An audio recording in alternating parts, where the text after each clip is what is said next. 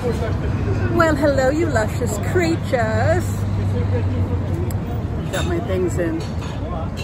Hopefully you can hear me. I'm in beautiful Lisbon. I'm having a lovely iced tea. The waiter is handsome and age appropriate.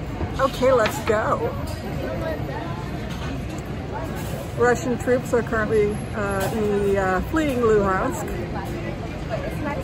I use CRV to scan the grid, and we're looking at, unfortunately, the southwest side of Luhansk was used to, unfortunately, it was an execution site, so they will find that.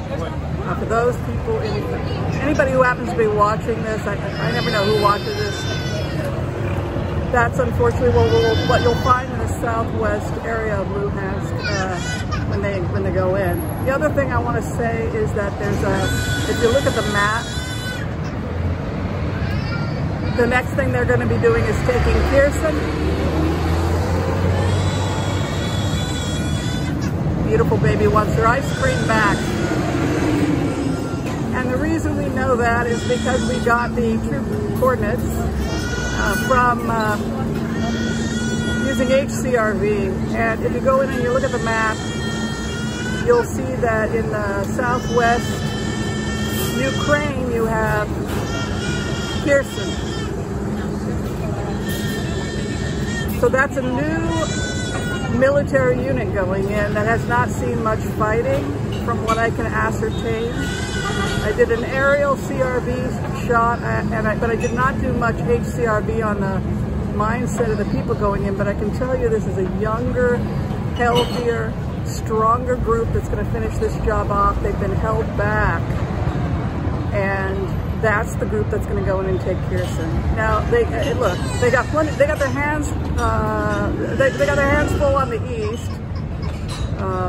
But if you're talking about the west side, that's about to happen with a totally new unit taking in Kherson, and they're concerned about it being a really rough battle. They waited until the end when they had done the encirclement technique that we had talked about over the last couple of weeks. So this is just pulling that circle a little bit tighter. Now that they've pulled them from the eastern side, you're going to see them come in and now pull that lasso a little bit on that western side, just tightening that circle a little bit more, taking it in a little bit more with that new team of military coming in on the western side, going from the northwest to the southwest. And I just wanted to say thanks everybody for the support. I'm going to go ahead and check out now because the baby's crying, but expect to see those troop movements. I'm going to go ahead and predict within the next 5 to 7 days you'll see those mobilizations coming in from the northwest side, entering into the southwest corridor, taking Pearson. And yeah, that's all I have for you today. And thanks for watching. This is today's remote from beautiful Lisbon, Portugal. Be well.